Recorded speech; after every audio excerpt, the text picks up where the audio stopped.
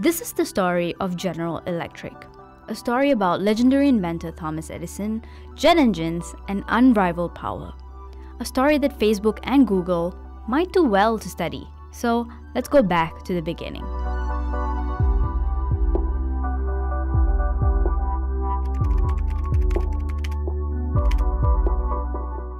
More than a century ago, in the early 1870s, Thomas Edison began working with his father to build a small lab in rural Menlo Park in New Jersey.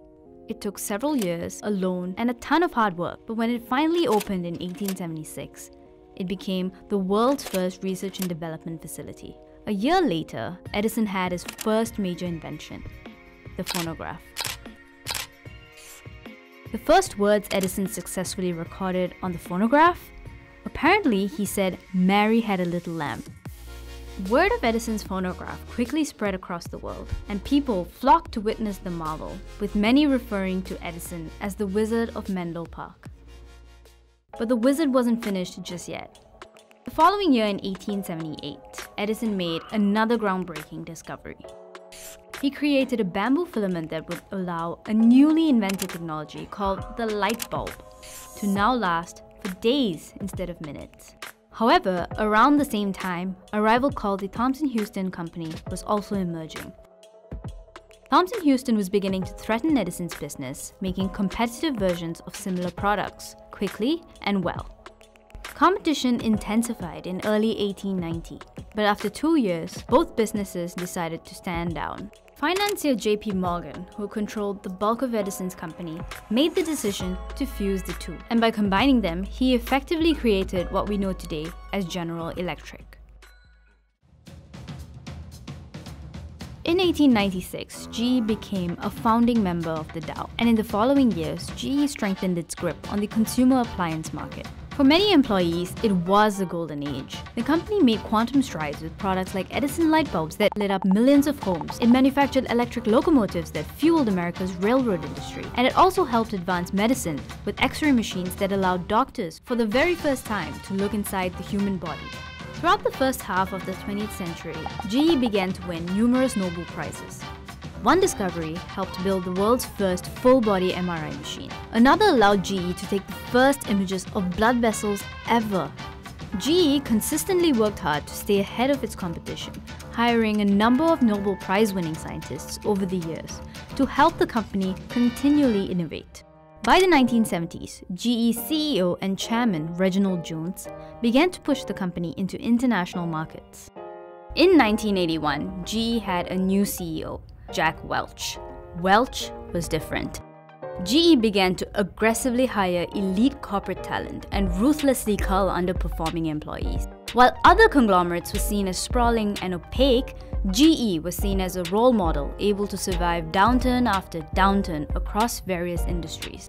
Under Welch's leadership, GE went from roughly $27 billion in revenue to nearly 5 times of that, reaching $130 billion when Welch left.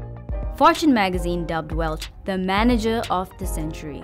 However, industry watchers were beginning to notice the unusual changes in GE's accounting books. Instead of using generally accepted accounting principles, the company began using techniques that were opaque, frustrating market analysts. Fortunately, the insider frustrations didn't reach the wider market.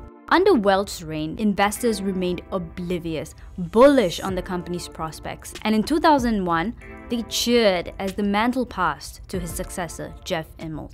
The company was now worth nearly $600 billion, but dark clouds were looming. 4 days after new CEO Jeff Immelt took over, September 11 happened. The World Trade Center was insured by GE Capital, which hurt their insurance business, and demand for air travel also began to dampen, which hurt their plane leasing business. Soon after, GE started hemorrhaging losses. Everything was going wrong. Immelt, pushed to act, began to pursue costly acquisitions. On top of 9/11, Immelt had also bought security companies for undisclosed amounts. He also bought at least 9 businesses in the oil and gas industry. He even bought Enron's wind turbine business. But the stock price continued to slide. An infection was spreading, and Immelt seemed oblivious to it all. By the time the financial crisis hit, GE almost died. So why did Immelt continue to acquire companies while the stock price was sliding? Immelt and the board were making bets of blind optimism on companies that they believed GE could convert to profits. Under Immelt's reign, GE Capital had become a big profit generator for the company. It was taking bigger risks, notably in commercial real estate. So when the housing market crisis hit, the real estate industry took a colossal blow and the GE Capital segment crumbled, forcing it to take a bailout from Warren Buffett, who gave GE $3 billion to stop the bleeding. And soon thereafter, GE was forced to take another $139 billion loan from the federal government. Now, GE had to cut its own dividend for the first time since the Great Depression. This is important because many GE retirees and shareholders who had long relied on GE's consistent payouts had now lost a stable source of income. By the time Immelt stepped down in August 2017, the organization was an overburdened mess. Costly acquisitions began to weigh on the behemoth, and eventually, GE stock fell to a third of what it was in 1999.